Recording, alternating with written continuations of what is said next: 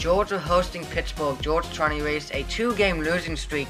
Fourth quarter, Eastman would fake to Sonny Michel, and he would be picked off by Whitehead, and Whitehead would take it about 55 yards to the house to give Pittsburgh an early 7-0 lead.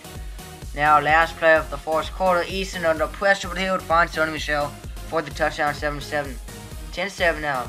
Easton would roll out again under pressure, and he would find Reggie Davis, 14-10. Now, last play of the second quarter, Easton dropping back. He would find Jeb Blazevich for a 36-yard touchdown pass. Now, 4th and goal for Pittsburgh. Stalker would be sacked by Maurice Smith. And now Georgia would punt it after that, and Pittsburgh would let it bounce all the way to the 25-yard line before Whitehead would pick it up. But Davin Bellamy would knock the ball loose. Quincy Margo would jump on it, and then a few plays later, Sonny Michel would punch it in. 28-17 Georgia. Now Pittsburgh just trying to get something going. Stark would be picked off by Trez Patrick. Patrick would take it more than 90 yards to the house for a new NCAA record for longest interception return. Georgia beats Pittsburgh 35-17.